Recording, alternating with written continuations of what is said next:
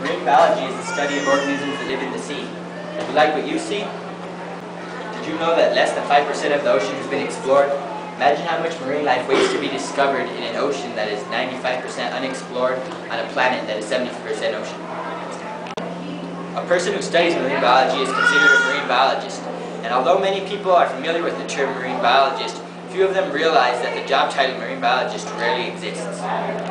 The term is actually used for the many disciplines and jobs in the marine sciences that deal with the study of marine life.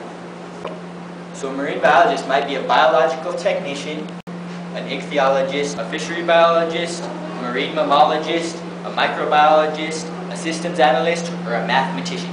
So in reality, marine biology is not one science, but a doorway into many, and there are many schools in the US that offer degrees in those subjects.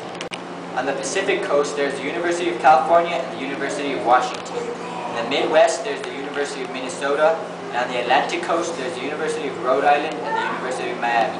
So in reality, there are more than one colleges to get for these many related fields and degrees, but you must prepare for them in the right way.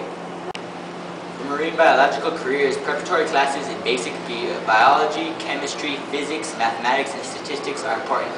English is important too because one of the most important jobs of a marine biologist is to write papers and get them published. Courses in the aquatic sciences such as ichthyology, fishery biology, and oceanography are also as important, as well as courses in the social sciences. So get out there and learn them all because we want you to be the next marine biologist.